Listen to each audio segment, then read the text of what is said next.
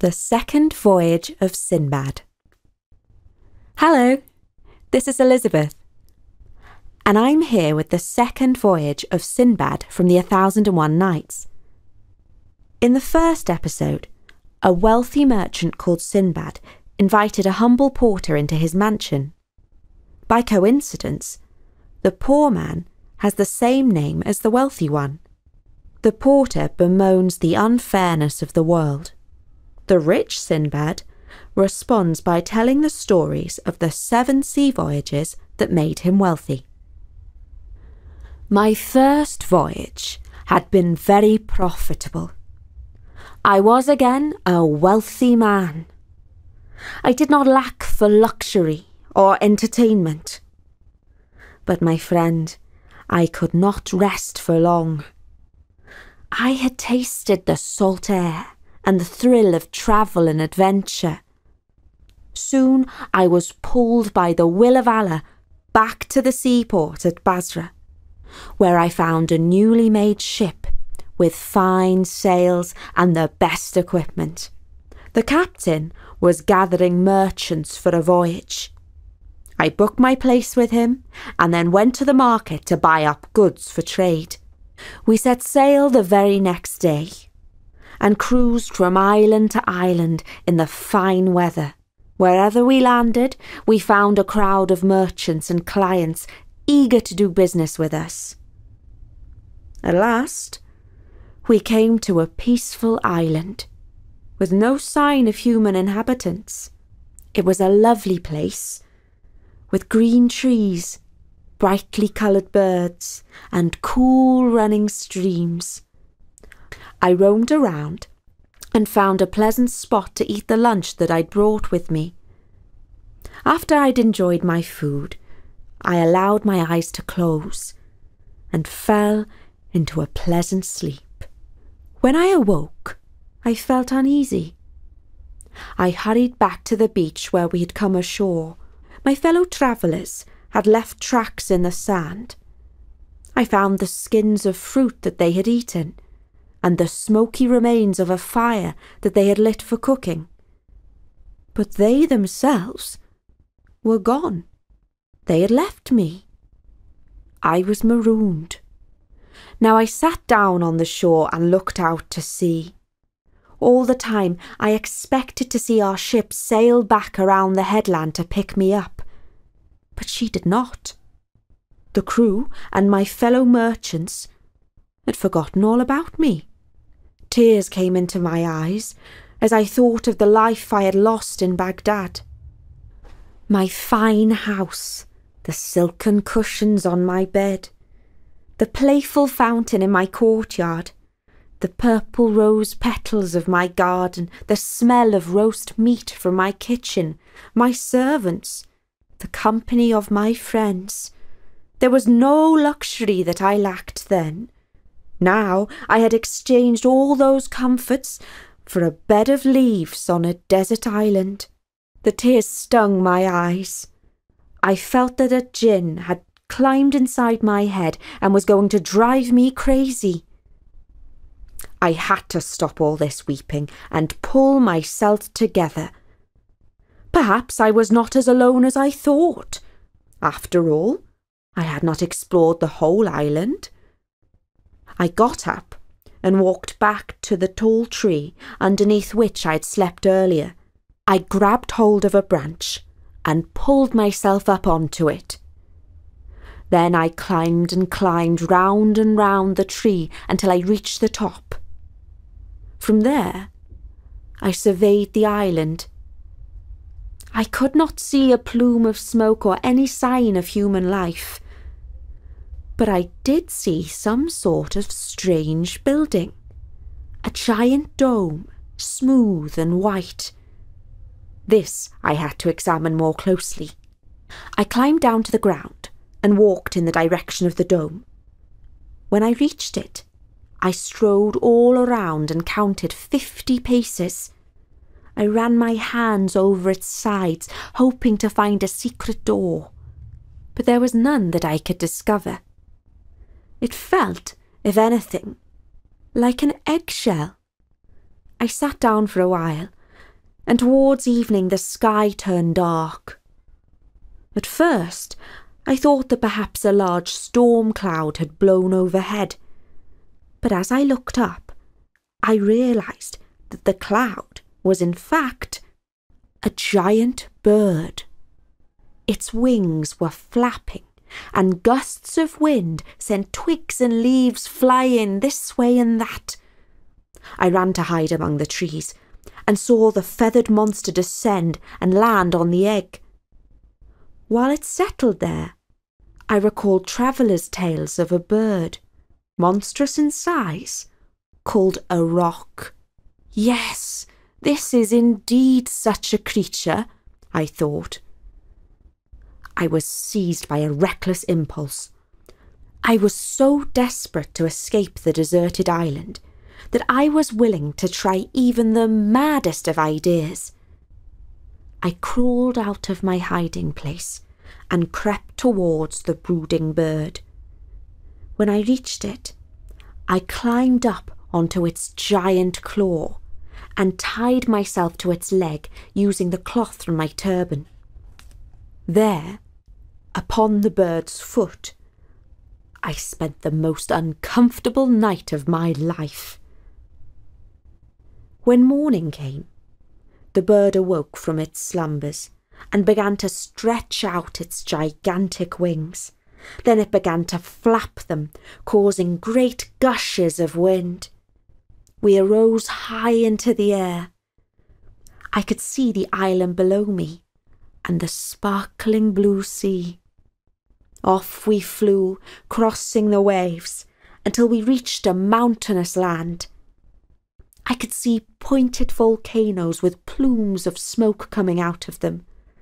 Everywhere I looked were rocks and lava. Then I began to weep.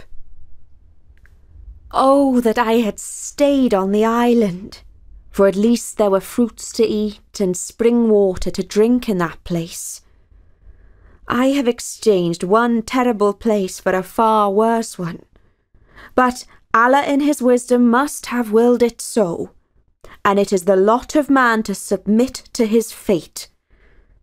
At least, I thought, my situation could not grow any more dreadful. But it did. We landed in a deep ravine. I untied myself from the bird's foot and dived behind a rock. From there, I took a look at where we had arrived. On either side of us were steep walls, far too high for any man to scale. And the bottom was home to death in the form of enormous serpents, each the size of a palm tree, who could have eaten an elephant in one gulp. Their monstrous heads, with razor-sharp fangs and darting forked tongues, made me shake with fear. But the ground beneath my feet held a very different wonder, one that under different circumstances would have filled me with joy. The rocks sparkled and glittered, for they were encrusted with enormous diamonds.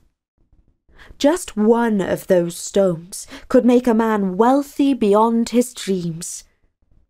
But that was back in civilization. What use were riches in this valley of death? I spent a day and a night hiding from the serpents. When darkness fell, I could see their red eyes glowing in the dark. The sight was too terrible for me, and I hid inside a cave where I piled up rocks to prevent anything slithering inside. A little later, I realised that at the other end of the cave, a giant serpent was brooding on her eggs.